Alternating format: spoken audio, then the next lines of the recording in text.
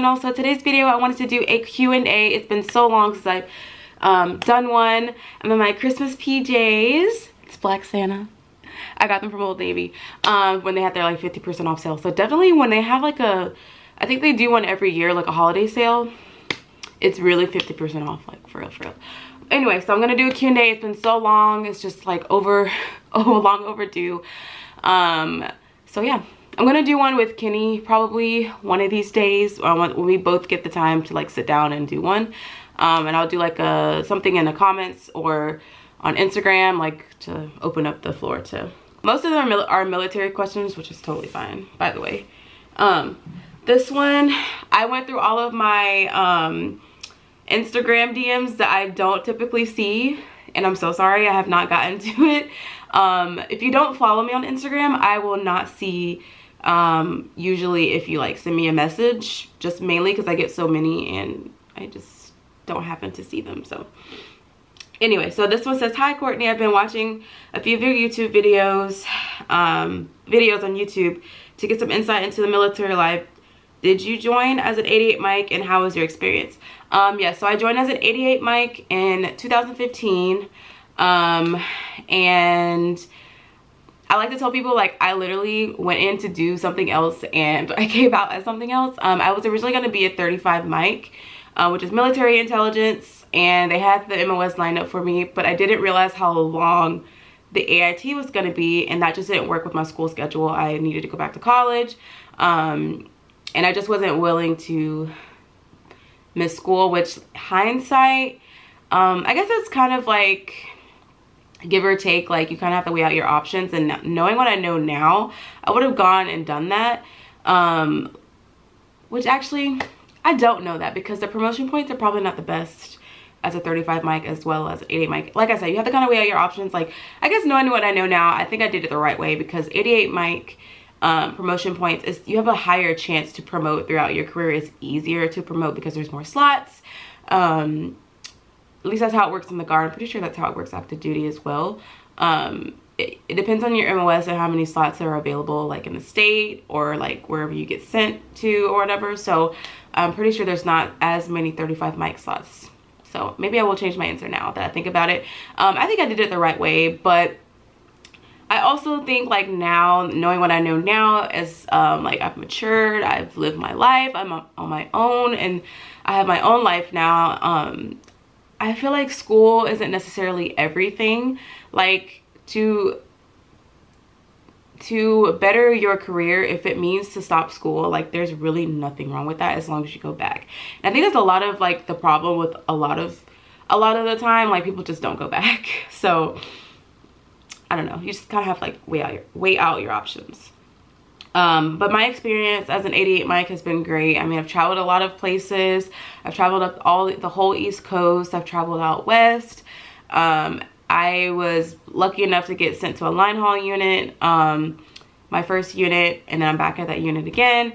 The second unit I got sent to really didn't go anywhere, but it depends on your unit. I know like a lot of the Guard gets a lot of slack for being weekend warriors, which does not exist. It's way more than 1 week in the month. It's way more than 2 weeks out of the year. As y'all see COVID happen, as y'all see natural disasters happen all the time. And if you guys go back to my old vlogs, like, I have been working a lot since I started, since I got into the military, and I can guarantee you 99% I have driven way more than any active duty person I know. So in just 1 year in my military career, so we drive a lot of miles. So hopefully that answered your question. And there's always going to be pros and cons to any job in the military and any job in general. So all right, overall, how do you enjoy the National Guard? I'm thinking of signing up. Overall, like, I enjoy it. It definitely has its moments and its days where I'm just like, I hate coming into work, or I hate going to drill. Going into work every day is a lot better and easier, like, than going to drill. I feel like drill is just so dreadful. I'm not gonna lie, it really is. But like, when you work every day, active duty, like when I was activated and I was like working every day, It was fun. Like I had a good time. It just depends on like your team and everything like that you get put with, if you have a good team. And I always had good teams. So it really wasn't that bad. But some days are like really, really dreadful. I'm not gonna lie. But overall, I try to look at the bigger picture, and like on the days I'm just like, I want to get out so bad. I think about my retirement, I think about my future, and I just have to keep going because it goes by so fast. Like I'm almost at 10 years in the military. Like I remember signing up as a 19-year-old kid and thinking like I'm gonna be 26 when my first contract is over, thinking like that's gonna be so old and so far, and I've almost 2 years past my first contract. Like it goes by so fast. Someone said, asking if I'm gonna stay in. So far, yeah. And they said I'm 28 years old and I feel like I'm a little older to be joining. Should have done it when I was younger. I went to basic training with like 32-year-old people, so I mean, it doesn't really matter. One of my really good friends that I still talk to this day, she was 32 when we went in. So is it true there are a lot of older people in your unit? I've heard it's harder to get promoted in the Guard. Is that true? Have you done any deployments overseas? No, that's not true. It's not, I don't think it's any different than it is active duty. But it depends on your MOS. Like there are more slots as an 88 mic. So I think even though I don't necessarily like enjoy my job, or I wouldn't say I don't enjoy it. It's not like something, like I would have rather done something in medical field or something.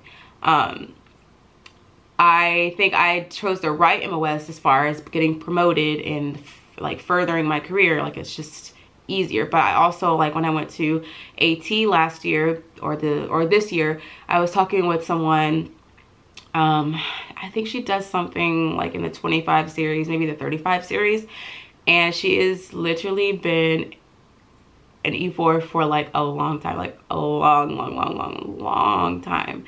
And even though her job is easy and she doesn't have to do as much manual labor as we do, she's not outside, she gets to be on a computer, she is miserable because she cannot go anywhere. And I also talked to a lot of people like, how can I become an 88 mic? Like I think they were a combat medic, which was another thing, 68 whiskey I wanted to be so bad, which I'm so glad I didn't. Sorry, Mom. Sorry neighbors.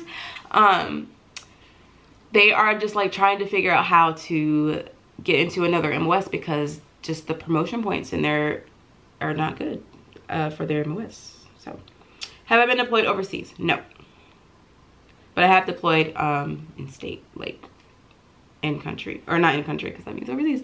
I have deployed stateside.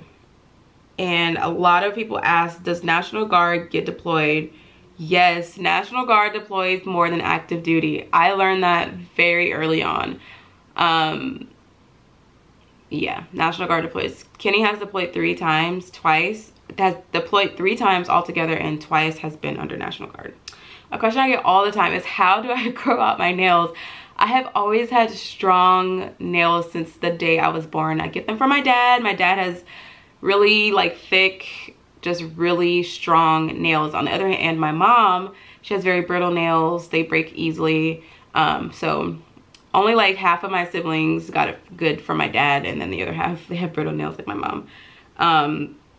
So I don't know, it's hereditary. Like it's nothing that I do. I literally do nothing to my nails. Most of the time they're not painted. I literally do nothing. Like they just grow. Relationship advice, question mark. The best relationship advice I could give is always be honest with one another and talk about everything. Communication is key. I know everyone says this all the time, but communication. It is so important. You're bringing 2 people from different backgrounds together, and it's just natural and inevitable to clash at one point. And I think Kenny and I, it took us a long time to kind of realize like we just have very different mindsets with certain things. And I think like learning through therapy and counseling, we kind of like realized like we're really similar in a lot of ways, but our viewpoints on things can be a lot different. Maybe something I would take more serious that Kenny wouldn't, or vice versa. Like it's very interesting, like when you have been in a relationship for so long and you realize like we have a lot to work on, we have a lot to like things to like get to know. I get to know new things all the time about Kenny. Like literally the other day, like in just one day I learned so much about Kenny I didn't realize, and it made me understand him a lot better. But I think trying to realize like you're more similar than you are different, and also like trying to come to a better common ground and agreement. You're not going to agree on everything, and that's something that I had to learn. It's okay. It's okay if you guys don't agree on everything, but definitely come to compromise. And like I said, be honest. You can't grow or like blossom together if you're not being honest with one another. And yeah, that's pretty much it. You can, everything else you can figure out. Obviously be faithful, and everything else will kind of play its course. You'll figure it out if that's what you want to do. The question I'm going to answer today, I'm going to do another, like I said, another poll. I just wanted to answer a lot of the questions I always get like repeatedly. Thank you guys so much for watching. Don't forget to like, comment, and subscribe, and I'll see you guys in my next video. Bye guys.